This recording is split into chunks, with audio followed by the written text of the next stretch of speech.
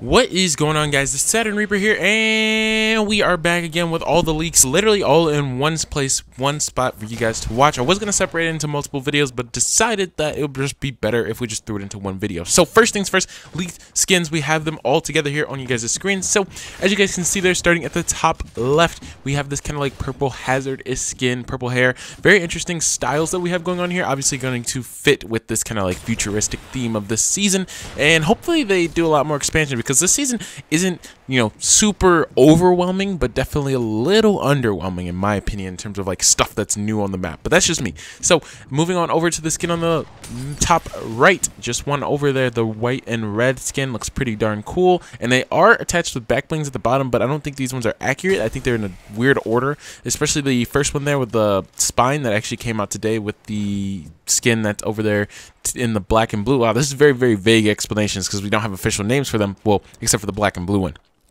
Then we finally have a female raptor, which I feel like we're long overdue for a female raptor for some reason, but I think that is her back bling there.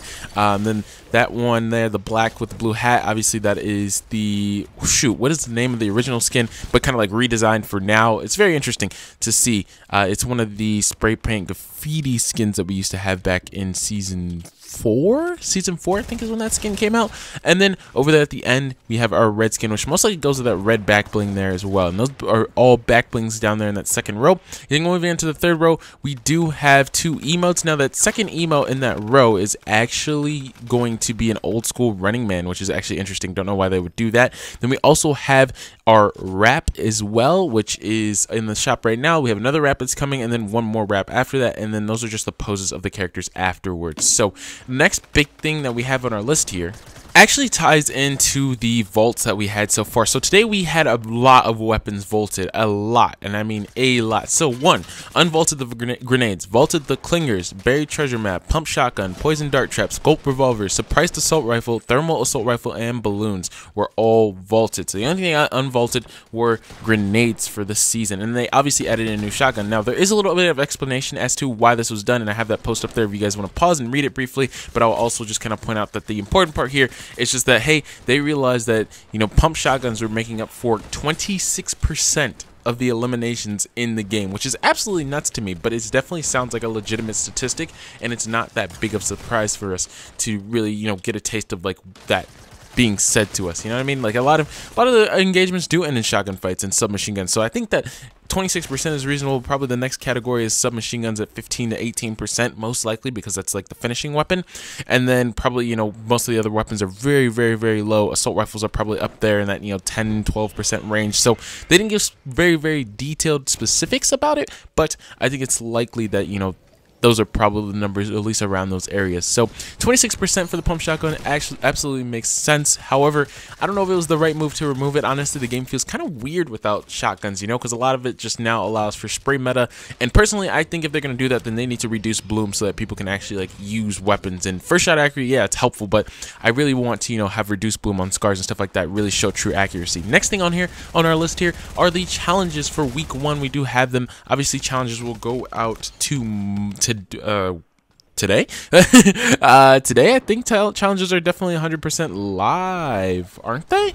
Am I dumb? Hold on, boys. I might have just thrown these on your screen for absolutely no reason, but I didn't also realize that it was, yeah, I don't know, it's definitely Thursday. Okay, so that obviously just negates all reason for you guys to even look at this. So I'm going to slow this down for a second and then cut it down a little bit so I can move on to the next thing.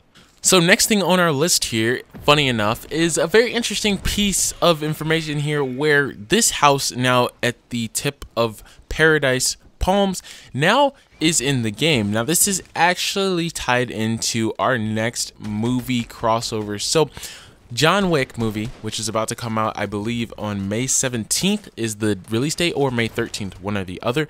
And that is actually John Wick's house. Now, those are two comparison images, as you guys can see there. Now, funny enough, we're actually getting an event, an LTM for John Wick. So we do have a list of challenges here for Wick's bounty. Now, we can go ahead and read through those, and they aren't too crazy, but they're going to be a little tedious. Obviously, win a match of Wick's bounty. 1. Play matches of Wick's bounty. 7. Collect gold coins. Collect gold coins in a single match. Deal damage with the combat shotgun and deal damage with the tactical assault rifle. Now, you You guys are probably like, what's the tactical assault rifle? Well, actually, we do have a leak for that as well. We do know that the tactical assault rifle is a weapon that is coming to the game relatively soon, and it will be up on you guys' screen in just a second here as well. So this is the only weapon that we know is coming relatively soon, and we're assuming that this weapon is most likely going to come out next week, which is super soon for a new weapon in the game, but absolutely makes sense to just, you know, really reintroduce that loot pool. And I wish they, honestly, sometimes I wish that they would just completely redo the loot pool. That'd be awesome, but we'll probably never have something like that happen anytime soon. So on the note of, you know, weapons coming back, I think the heavy shotgun is probably likely to come back this season. I really think that it fits in with this futuristic feel, especially with that tactical assault rifle. It just feels like, you know, the heavy shotgun definitely has a place here. So next thing on the list here is the Nexus event. Kind of like had this little helmet on the desk. If you guys probably didn't go to the desk or even look at the desk, but it was in the multiple videos that we covered of the Nexus event. And this helmet is somewhat important because I believe it ties into our challenges skin, you know, our secret challenges skin. So it is actually being held by a statue in Neo Tilted right now, and I think that there are things suggesting that that Neo Tilted statue is going to be breaking over time or start to shatter over time, which is kind of typical of them to do in terms of teasing a new upcoming skin that is going to be in like the discoveries or whatever. So we also have an interesting way of going about a new kind of secondary thing here, which I think might have some connections to this sort of statue figure, because I believe the statue figure is here because it kind of like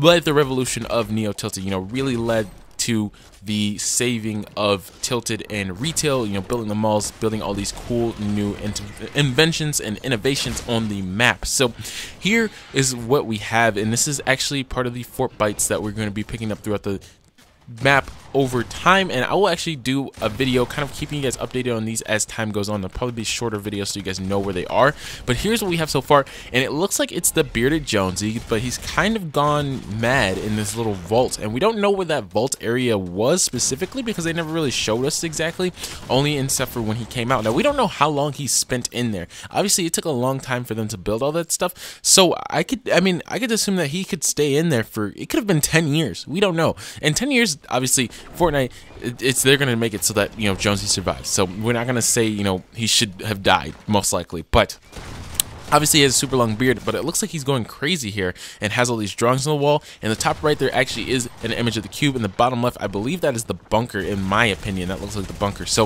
I think that Jonesy was getting some type of visions, or maybe he's tied in with this, you know, Utopia skin, and maybe she was, or he were feeding him, you know, these visions and stuff like that. We don't really know. Or maybe he's like hearing things. I don't know. We really don't know, but that is kind of like an interesting note to point out. And also it's just a really creepy loading screen. If whatever it's going to end up being is going to be extremely creepy and going to give us a new vibe to the map, I think, at some point later on in the season. So that is everything I want to put in you guys' radar, guys. That is a lot of information to put into one video, and I really tried to keep it concise and keep it simple for you guys to get everything through. So I hope you guys enjoyed. Make sure to leave a like, sub up, share around, and I'll catch you guys in the next one. Peace.